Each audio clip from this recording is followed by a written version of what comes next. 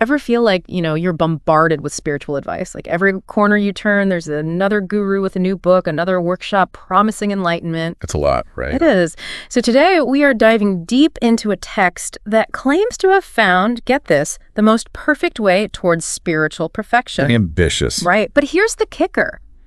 It throws out the rule book on all the traditional spiritual practices.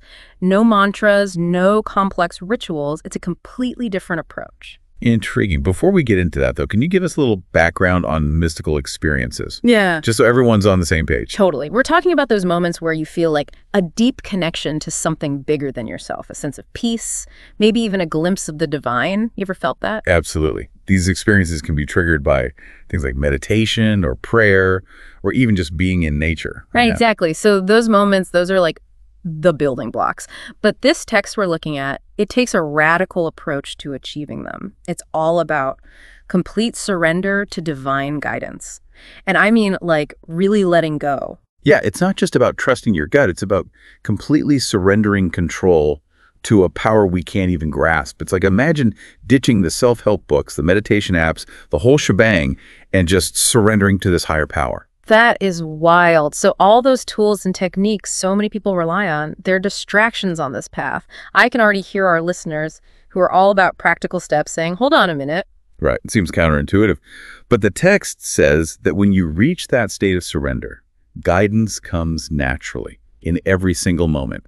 Think of it like the wind, constantly shifting. Okay, I see what you mean. So instead of planning your route meticulously, you're learning to sail by feel. Trusting your gut and the wind, even though you don't know where you'll end up. That's both exciting and kind of scary, right? 100%. And it gets even more interesting because this text says that once you fully surrender, every experience, good or bad, joyful or painful, it's all part of the divine plan. And you learn to find joy in all of it. Okay, now that is a tough one, especially for those of us who are all about goals, about achieving things. How can you find joy in setbacks, in challenges? What if you get passed over for a promotion? Right. It seems impossible. But remember that initial surrender. When you accept the divine will in every moment, you go beyond that duality of good and bad.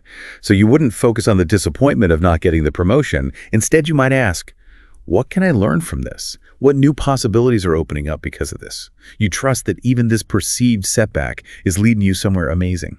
And that connects to the whole idea of certainty and peace, doesn't it? When you have that trust in something larger than yourself, you find this deep inner peace no matter what craziness is happening around you. Exactly. It's about tapping into that well of peace that exists beyond the chaos of daily life. And think about our listeners, many of them struggling with information overload. This path, it's like a direct line to clarity and purpose. Imagine the relief. So let's recap. This radical path to spiritual perfection is about radical trust.